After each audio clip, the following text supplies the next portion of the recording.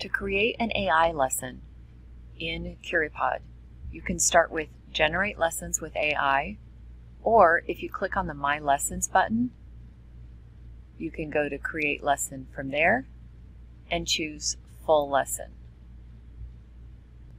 In that area, type your topic, choose your grade. Since I present on educational technology a lot, I chose that along with professional development. Expand the learning objective and standards area and type in more information in natural language about your topic.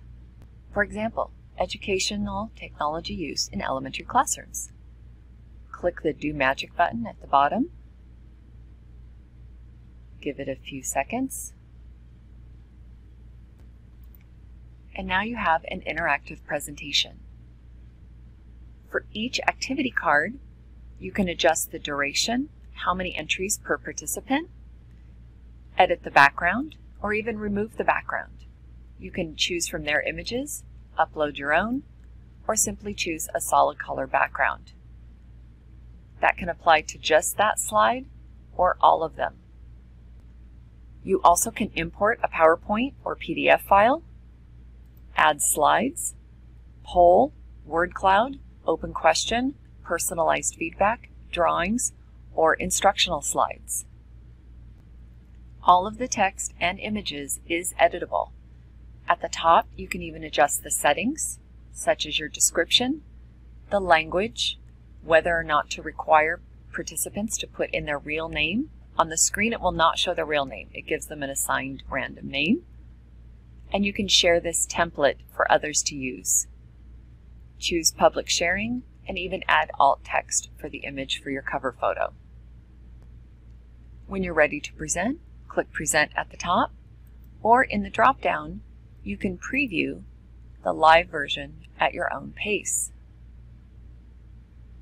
I can see what it would look like on the phone and what it would look like on the screen. Your participants join by going to Curie.live and typing in the PIN code.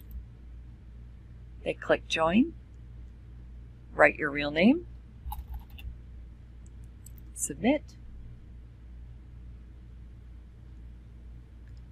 and on this screen you can see who has joined and the generic name along with some nice music.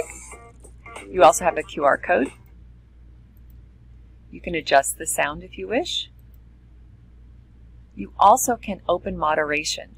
So during it, if you scan this with a separate device or on a separate screen, you can see what answers the students are putting in, and you can even remove them if you wish. You can click through your slides. When you're ready to begin, click the play button. And you can add extra time or even stop the timer early. And then show the word cloud. There are many other features, so I hope you have fun exploring Curipod.com.